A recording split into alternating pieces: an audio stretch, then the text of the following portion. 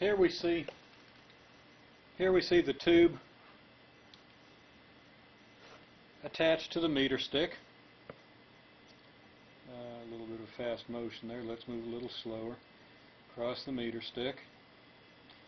We can pretty much tell how long the tube is there just by scanning across and looking at the centimeter marks.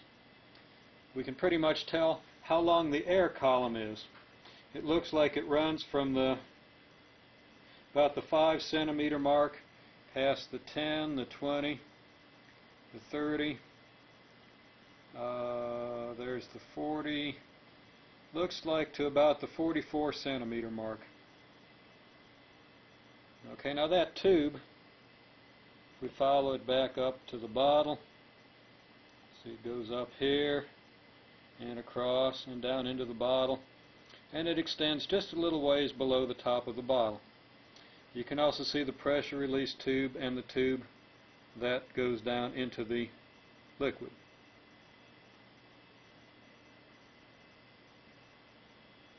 Now when I squeeze on the bottle, that's going to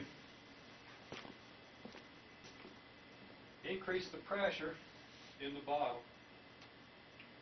That will therefore increase the pressure in this tube, in the bottle end of the tube and throughout the tube. So what's going to happen to this column as the pressure increases? The column is capped at the far end, and I didn't mention that before, but the column is capped, so the air column in here, inside of the tube, is sealed. So we have a fixed amount of air between this end of the tube and the other end. Well, let's see what happens. Now we are on about the 5 centimeter mark here. If I squeeze it a little bit, I can easily squeeze it up to where it gets to the 6 centimeter mark. Okay? If I squeeze a little harder, I can get to the 7 centimeter mark. Now when I do that, as you saw before, you know that water is rising in the tube. When I go to the 6 centimeter mark, water rises about, well, let's get a meter stick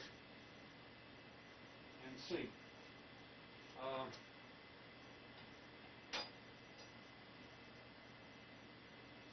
And you can't see this measurement. We see that water rises about 20 centimeters when I squeeze to the 1 centimeter distance. If I squeeze to the 2 centimeter distance, water rises considerably higher.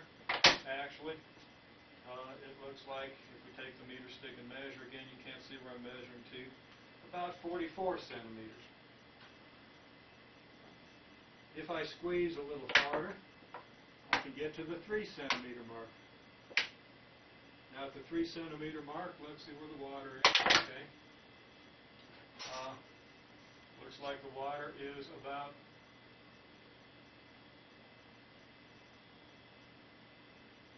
68 centimeters deep. Okay, if I squeeze to the 4 centimeter distance, that will be the 9 centimeter mark. Okay, let's see where the water went. Okay, the water's up there pretty good. Looks like the water went up to a height of about 92 centimeters. Okay, now, the total length of this tube here is from the 5 centimeter mark to the 43.5 centimeter mark. Of course, we're focused in. You can't see that 43.5 centimeter mark at the other end. But it's from about 5 centimeters to about 43.5 centimeters, which is a total length of 38.5 centimeters. Now we shortened it by 1 centimeter, then by 2, then by 3, then by 4, and we observed how the water rose in the tube. We can watch the water rising in the tube if we move back to a wider view.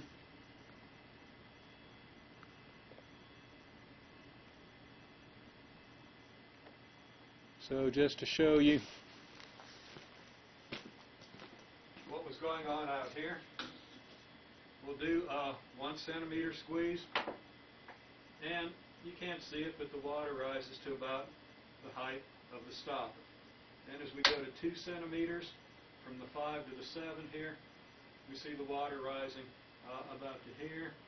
Then if we go to 3 centimeters, we see the water rising higher. And at 4 centimeters, it rises still higher.